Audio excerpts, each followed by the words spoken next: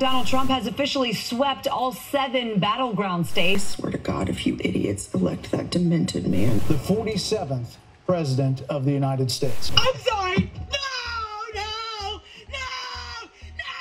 What if I told you that your feelings towards the candidates in the 2024 US election were as genetically determined as your intelligence, your risk of developing addiction or depression, and even, according to some estimates, your weight?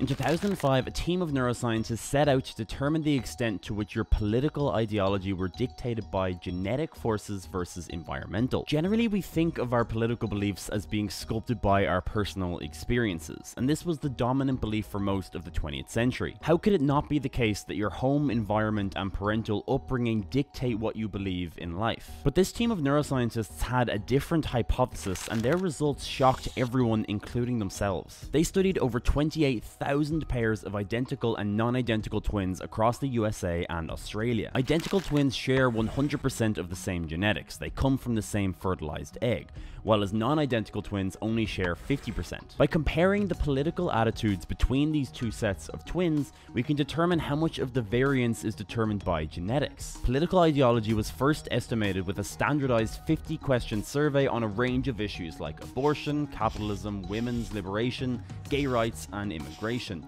and the correlations between answers were charted for both sets of twins. The greater the influence that genetics has on political ideology, the stronger the correlation between the identical twins, and the greater difference between identical twins and non-identical twins. The results showed quite shockingly that genetics alone accounts for between 40 to 50% of political ideology, half of the total variance. The study concluded that early shared environment like upbringing and parental influence had very little to do with your political beliefs later in life, only explaining 11% of the variance. One of the most shocking findings in these twin studies is that identical twins that are raised apart and hence experiencing completely different things will actually get more and more similar as they age. It's a completely counterintuitive result than what you might expect, and this is also the case for political ideology. So why and how can this be? How does our DNA, combinations of tiny molecules, impact our belief system decades after we're born? And why is understanding this concept so incredibly important in 2024,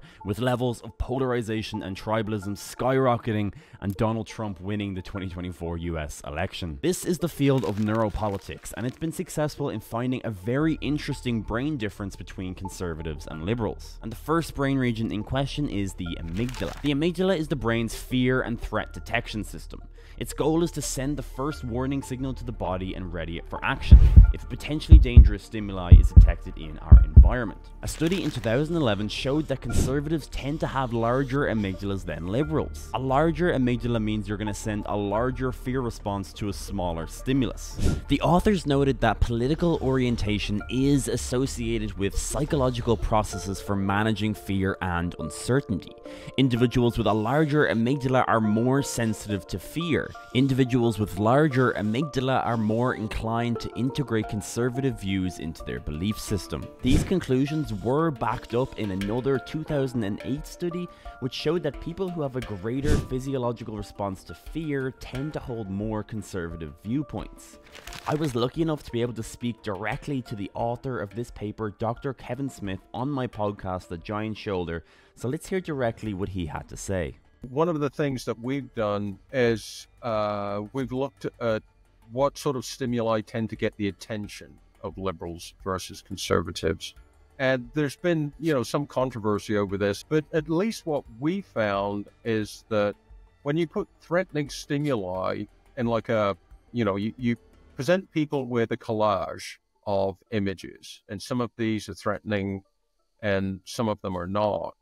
Conservatives tend to go straight to those threatening images, and they just tend to spend more time compared to liberals looking at those images.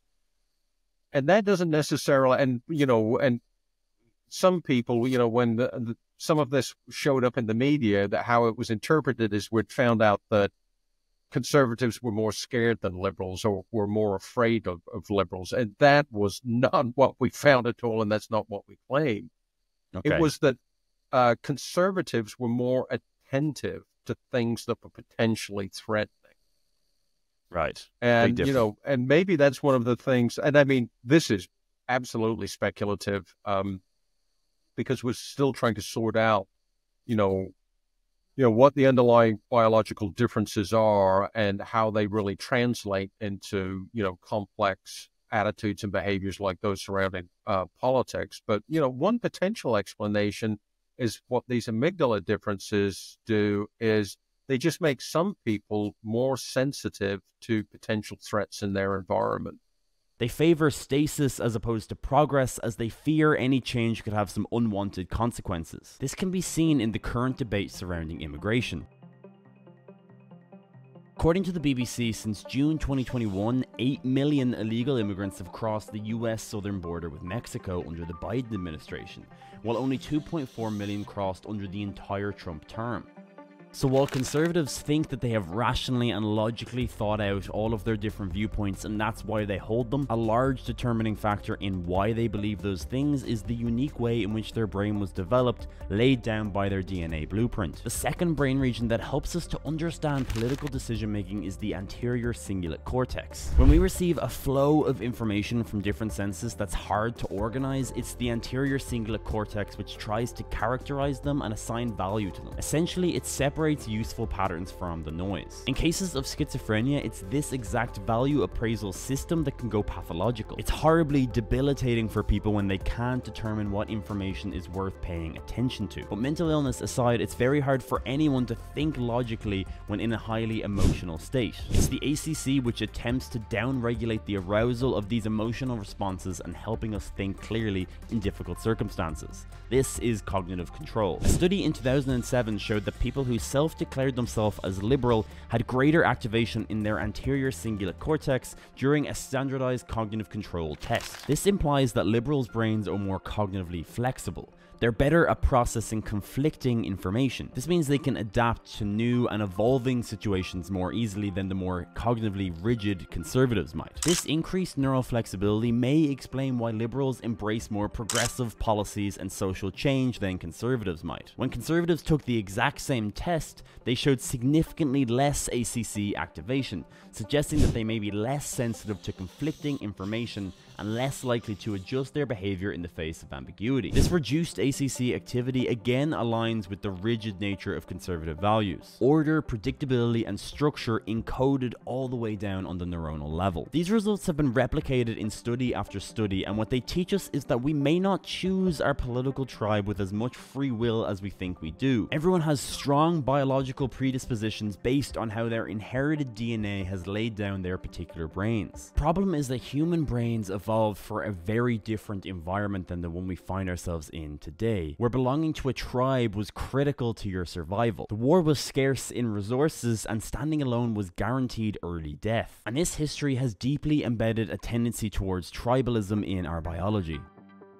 It is no longer beneficial to blindly follow a group. It's maladaptive in a number of ways. The first is that makes you overconfident in the ideas that your tribe espouses. A study even showed that simply labeling a policy as being from the Democratic Party increased agreement with Democrats, and the same can be said with conservatives.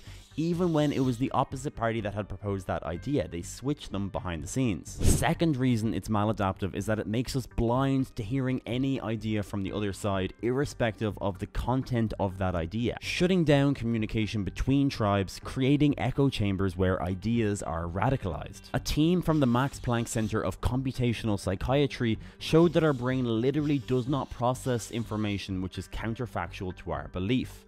A group of study participants were told to make a judgment on if balls on a screen were moving left or right, and then asked how confident they were on their answer. They were also placed in a magnetoencephalography machine, or MEG, which allowed the researchers to look directly at the brain activity and see how it was processing that new information. The more confident the participant was in their initial judgment, the less their brains processed and integrated that new information, and ultimately the less likely they were to change their minds even when it became progressively more and more obvious that they were wrong. If people weren't confident in their initial judgment, their brains did process the new information and and they were able to properly integrate it and change their minds. Basically, we are biologically predisposed to be completely blind to any information which is counterfactual to our tribe's belief. Our in-group identities are some of the strongest confidence judgments we make because it's how we construct our inner reality, our inner self. This means we have to work really, really hard to listen to people on the other side of the political aisle. Anyone that's ever had a debate knows how heated and emotional it can get at the drop of a hat. A quick summary of this video is that our inherited DNA plays a really important role in our developing brain, and our developed brain plays a really large role in our belief systems later in life. Knowing this should help us empathize with people in other political tribes. Next time you want to vilify the conservative that's sitting across the table, it might help to think about the biological forces which are predisposing him to think in that way. The same biological forces predisposing you to think in the way you do. And it's important to state that this does not excuse extremism, racism, or any forms of discrimination, but it should help well-meaning, genuine, politically moderate people to look past labels like conservative and liberal, left and right, and just have more meaningful discussions. Discussions based on empathy and understanding. We're all just big stupid apes anyway, and nobody knows what they're doing. But if you do want to become a little bit less of a stupid ape, then check out my podcast with Dr. Kevin Smith and check out the Giant Shoulder Neuroscience podcast to learn more about the brain and yourself. Thank you so much for watching.